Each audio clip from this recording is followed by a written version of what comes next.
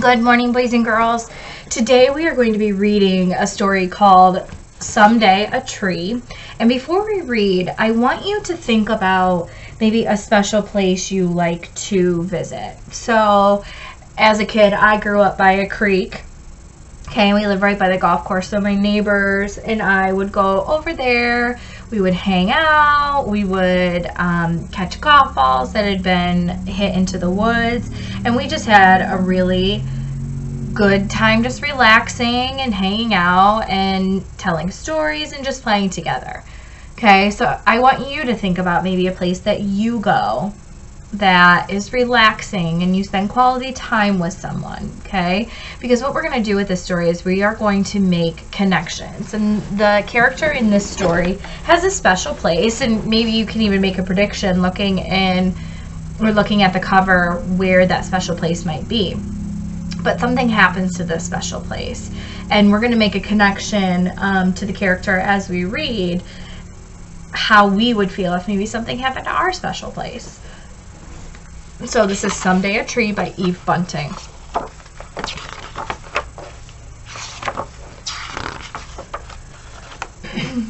Every afternoon when the weather's nice, Mom and I and our sheepdog Cinco walk across Far Meadow and sit under our oak tree. Dad says the tree may have been here when Columbus came to America. Mom and I bring lemonade, our pockets full of small tart apples, and I gather acorns for my collection. Always we bring biscuits for Cinco and a book for us. Once upon a time in a land far away, Mom begins. Cinco lays his head on his paws and listens too. Or Mom and I tell stories. Tell how just before I was born, you and Dad stopped here one day to picnic under the tree and you saw that land and the house were for sale? I stopped for breath. And we were tired of living in the city, and we bought them, Mom finishes. Tell how I was christened under the tree, I say. Tell how a bird did you-know-what on the Reverend's head, and Mrs. McInerney wore a hat with real flowers on it. And the bees came. We roll on the grass laughing, and Cinco rolls and laughs too. So it sounds like these characters spend a lot of quality time here. On hot days, people driving from city to city often stop to picnic on the way Mom and Dad did. We don't mind. Dad says the tree isn't ours anyway, because no one can own a tree. The people spread their blankets and pretend not to be listening to our stories, but sometimes we see them smile.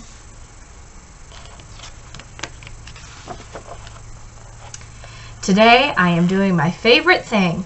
I'm lying under our tree, staring up through the leaves. Mom and Cinco are asleep beside me. The clouds change like smoke and the leaves whisper to them as they pass.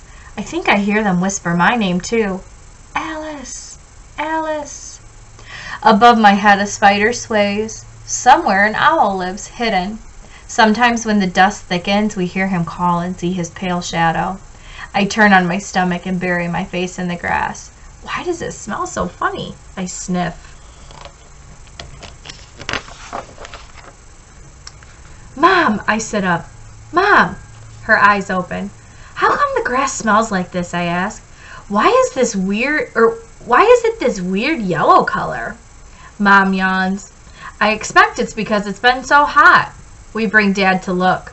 There's supposed to be rain tonight, he said. That's probably all the grass needs. Something's changing, it seems. But the rain doesn't help. Every day that yellow stain spreads. The grass around the tree is withering. We peer up into the leaves. They are dry and dull and drift down up on our upturned faces. It's only spring, but the leaves are falling. Mom puts her hand on the trunk as though checking for a fever. Dad kicks at the stiff grass. It's as if something was spilled here, he says. I think we need to call a tree doctor. When the tree doctor comes, she crumples one of the fallen leaves and scoops a sample of dirt from around the trunk. Is the tree very sick? I whisper. She touches my cheek. I need to run some tests before I'll know for sure. Keep thinking good thoughts, honey. 4 days later, we found out that our tree has been poisoned. But who would do a thing like that? Mom cries.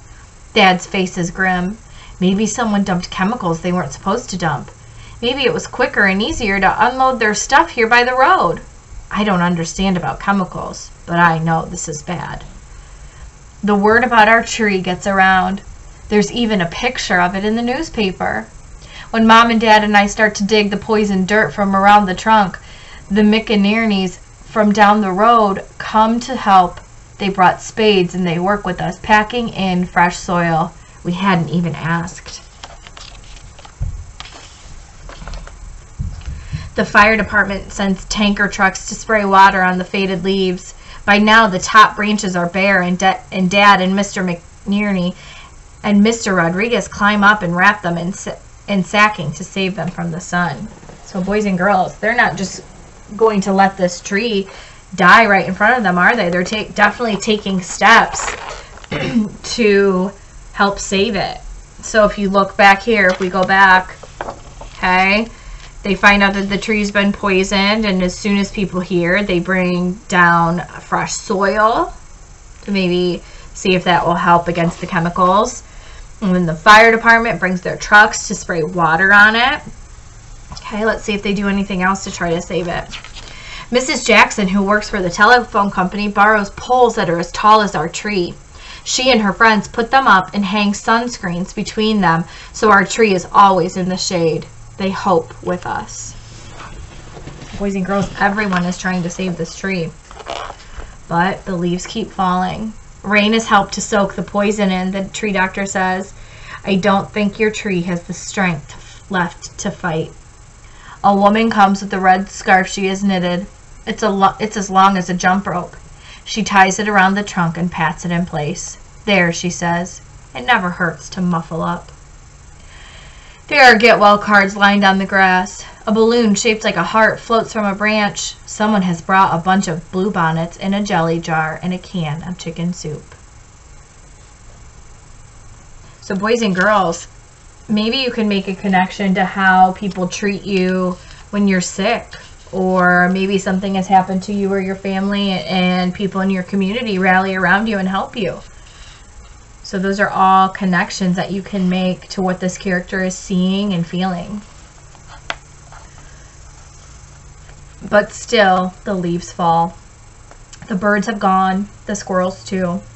Deer used to come at night, tiptoeing down from their secret places. They don't come anymore, and the dusk is filled with silence. Is our tree dying? I asked Dad. Is that why the birds and the animals have gone? The noise around here has spooked them, that's all, said Dad. I want to believe him, but I'm scared. Cinco won't go close to the tree now either. Each night I watch from my window for the deer, if the deer come back, but they don't.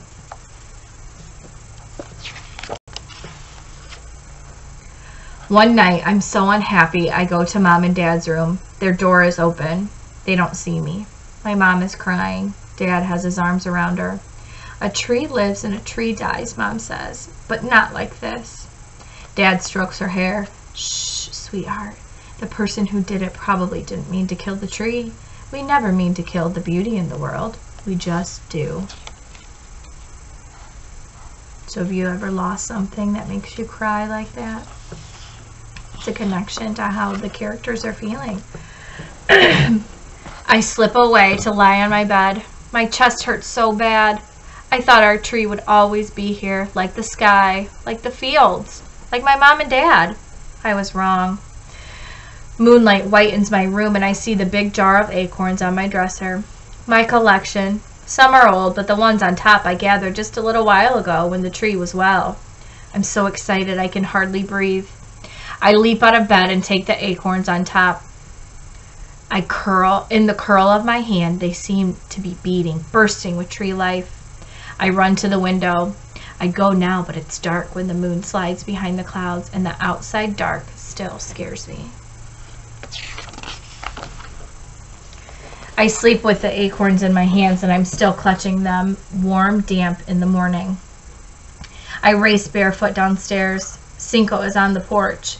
He lifts a sleepy head, watches while I get Mom's trowel, and paces behind me as I run across Far Meadow. It has rained again in the night. The air smells of it. Wet grass and shreds of Indian paintbrush cling to my pajamas. The dead leaves from our tree have been raked into piles, but others have fallen in the night. I rustle through them. Cinco hangs back. The tree seems to have shrunk. The top sacking hangs like wet rags. The red scarf, long as a jump rope, is loose. Mrs. Jackson took the borrowed poles back a week ago. The tree has given up. So have we. I hold the acorns toward it on the flat of my hand. I don't know, tree, I say, but maybe. Cinco helps me pace off giant steps till I'm sure we're on healthy ground. He helps me dig a little trench. I drop the acorns in one by one and cover them up. Don't you go making plans to come back and dig here again, I tell Cinco. If even one of these grows, we'll have a tree big as this. I spread my arms and stand tall. Bigger even. Cinco cocks his head.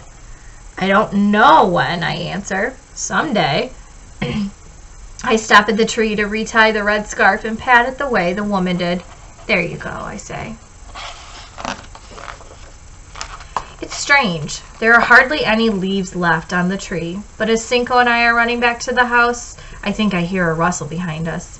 I think I hear a whisper. Alice, Alice. So, boys and girls, this tree, this place was so important to not only our characters, but the people who love and care about them. So I want you to think of a place or even something that's special to you and how you would feel if you were going to lose it, or how you would feel or how you felt if there is something in your life that you've lost that's been important to you. So I hope you enjoyed this story. You're going to use it this week to make your connections on Wednesday, and on Thursday you're going to use it to write the steps that the family and their friends used to try to save the tree. So enjoy. Have a good week.